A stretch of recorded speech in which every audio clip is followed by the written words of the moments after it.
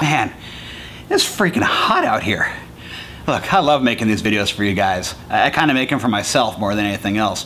And if you can believe it, my channel just passed 50,000 views, which is amazing for me. But only like 0.001% of those came from subscribers. So do me a huge favor, click that subscribe button. That can help me make some more of these videos, and maybe you can see me sweat through another t-shirt. Thanks.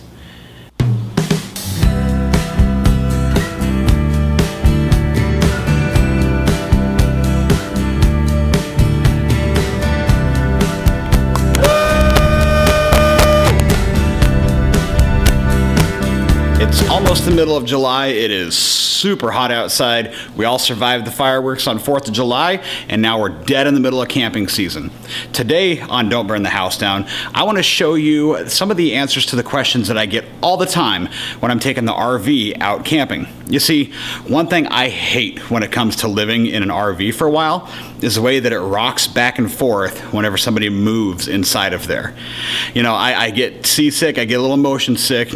And if the kids are running around and I'm trying to lay in the bed, or the dog's jumping around, I'm trying to lay in the bed, when that camper rocks side to side, I can't sleep. So I've done a couple of things I'm going to share with you today, and I'm going to answer some of the questions that I get all the time when we're out camping, when people see my setup. So that's what I'm going to share today, how to keep that house from rocking, and don't burn the house down.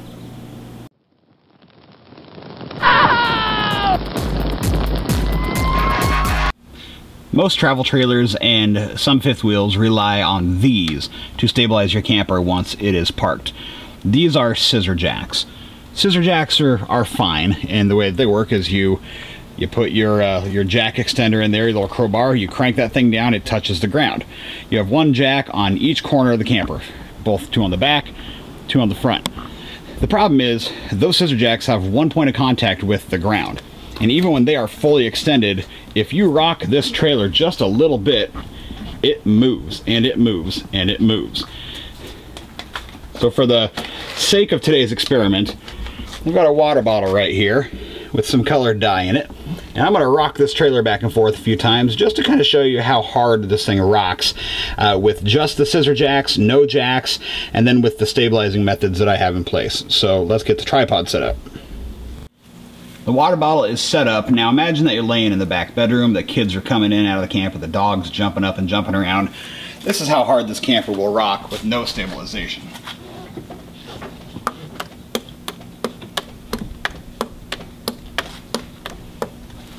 I don't know about you, but that's getting me pretty sick. Experiment number 2. I have dropped down the scissor jacks with no other stabilization, and let's see how well this thing will actually keep me from rocking.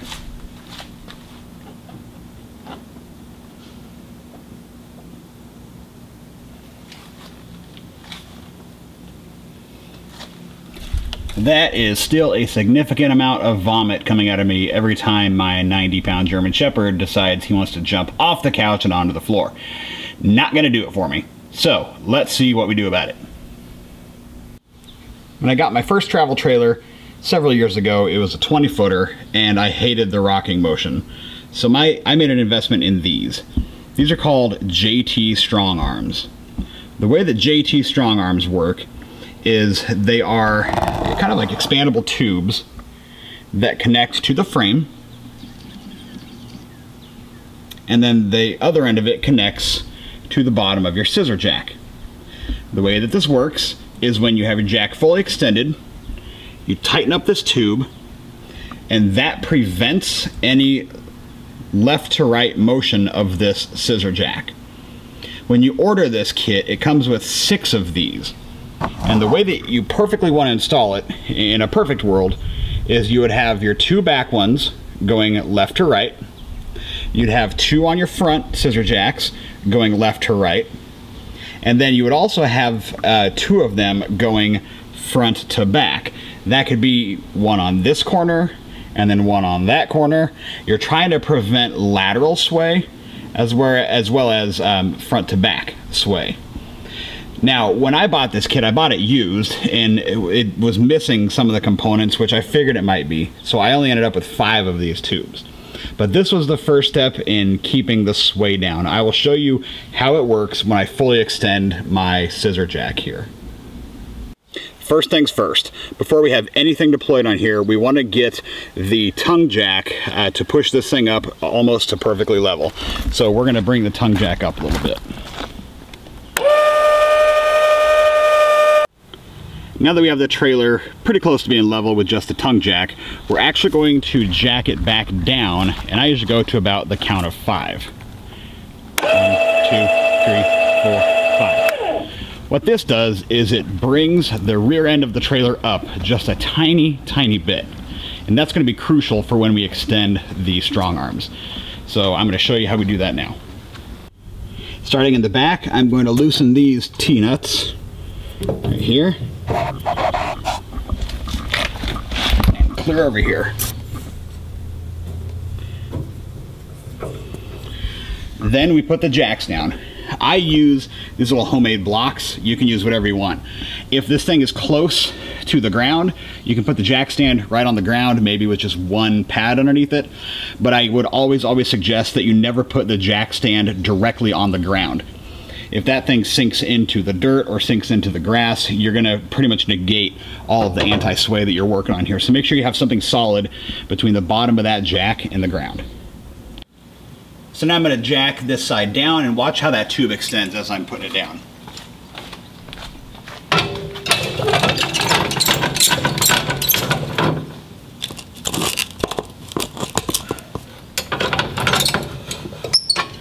Just get it snug, then go to the other side. Same thing on the other side here.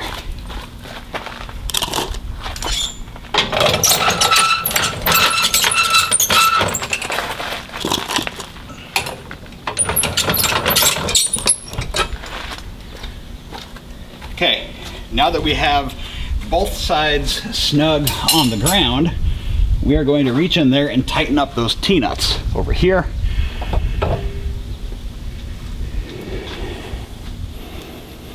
And you want to get it really snug, and then over here as well. Hopefully you can still see that.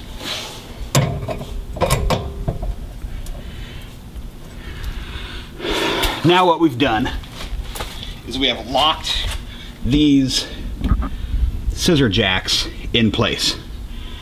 The next step, you know how we counted to 5 when we brought the back end up? We're going to count to 5 as we put it down. By extending the tongue jack, that 5 seconds that we took out of it, we're actually going to push the camper back up this way a little bit, thereby transferring the weight onto those very stable jacks and not so much on the very squishy tires. 1, 2, 3, 4, 5. In a perfect world, when you're up here on the front, you would have one going side to side, or one going front to back, and one of these going side to side. I don't have a cross beam running right there, so I had to kind of go at an angle underneath my A-frame to the tongue jack. This does not do the best job of eliminating that left to right sway, but it's better than nothing. Had I had 6 of these, I would have had one on each side going up that direction, clear over there, but I only had 5. So on the driver's side here is where I have 2 of them. So I'm going to loosen up these T-bolts and then drop the jack down.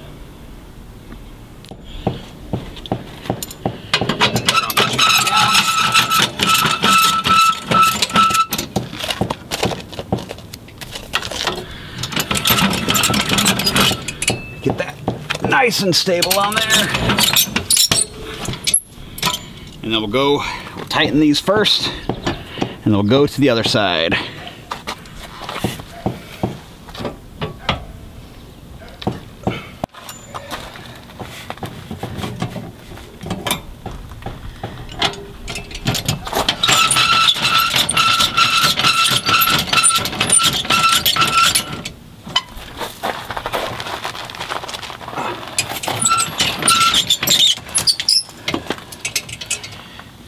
Tighten her up. That's sturdy as she gets. Now that the JT Strong arms are deployed on the front, I'm going to take just a tiny bit of weight off the tongue jack, and that puts them on the front jacks. So now that we have all of the strong arms deployed and locked into place, there. And of course back here.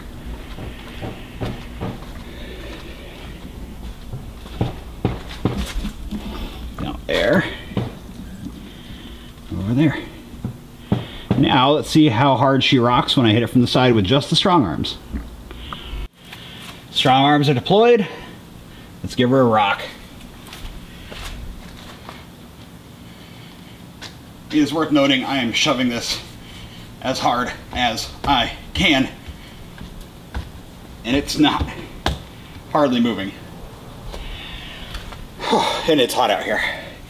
That is a significant reduction in sway from the strong arms. So that is step one of what I do, and you can tell that that eliminates a really sizable amount of sway from this camper. But for me, once I upgraded to this 28-footer, I wanted a little bit more. So I'll show you what that one is. The strong arms by themselves work great for lateral and front to back movement, side to side, front to back movement. But as your trailer gets longer, you realize that there's two things that really contribute to that side to side shaking, and that is your slide out being out and anybody coming up and down the steps that go on your door. If you get a full grown man or even a kid, okay, if they come bounding in that door, dunk, dunk, dunk, that's gonna pull that thing sideways. And the strong arms can only do so much because they are located at the ends of the travel trailer. And considering your slide out is usually right in the middle and your door is usually somewhere in the middle, that's a lot of pressure and weight for those strong arms. And if you have a long enough trailer, they're not gonna be able to completely eliminate that. Enter the Ratchet RV Stabilizer. I picked a couple of these guys up off of Amazon. They're about 50 bucks each. So even if you go with just one or two, it's a pretty cost-effective option as opposed to the strong arms, which can range between $250 and $350. And that does not include installation. If you're handy, you can install those strong arms by yourself, but you are going to be drilling into your frame. If you have an I-frame trailer that is exposed, that's pretty easy to do. You just drill right through it and put a bolt and a nut on it and you're done. If you have a box frame trailer, that means you actually have to tap into the frame and kind of thread the frame. It's a little bit more work. So $250 to $350 is your starting point for those, but if you're gonna get them all in and installed, you could be pushing upwards of 500 bucks. That's why I like these RV stabilizers. They come in a nice little bag, folded down in a very compact kit, and all they do is they use physics to stabilize your camper. I put one of these underneath the door, off to the side just a little bit, and underneath the slide out. And the way that it works is you fold it up, the top part comes into contact with your frame, and then there's a ratchet strap on the bottom connecting these two pieces together. Once you get this top bar snugged up against your frame, you put the feet flat on the ground and you ratchet this tight so that these two legs are tight together. These things can support an immense amount of weight just simply because of the physics behind how they support your trailer. You put a couple of these underneath there and it's really gonna help. I'll show you how I put them on. So what I've done is I've situated this up underneath the frame so it's nice and snug. The feet are flat on the ground. You pull the ratchet strap tight and then you ratchet it down. If you've ever used a ratchet strap before, you'll know exactly how this works. Make sure you keep it nice and centered on there.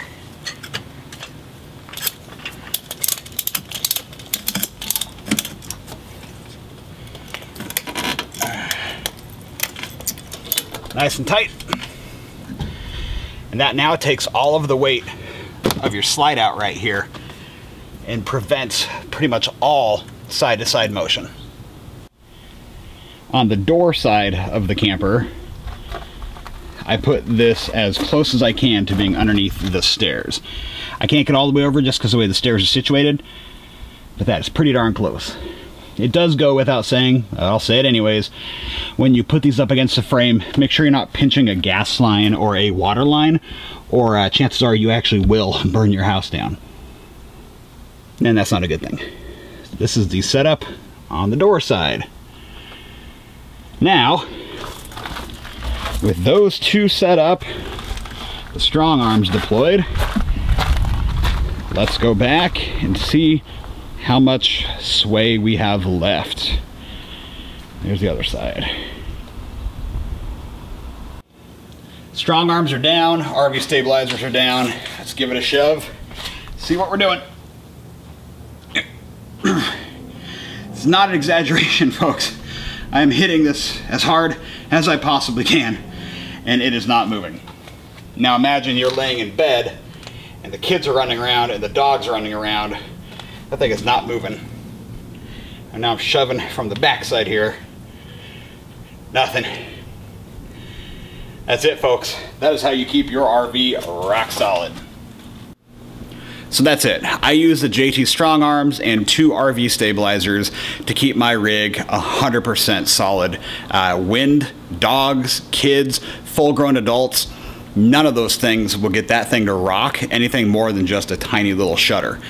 Now I will say, and I'll be honest with you, as I always pledge to be honest on this channel, the Strong Arms are pretty expensive, and if that's an option or if that's a problem for you, then I would absolutely recommend potentially doing 2 to 3 to 4 of the RV stabilizers.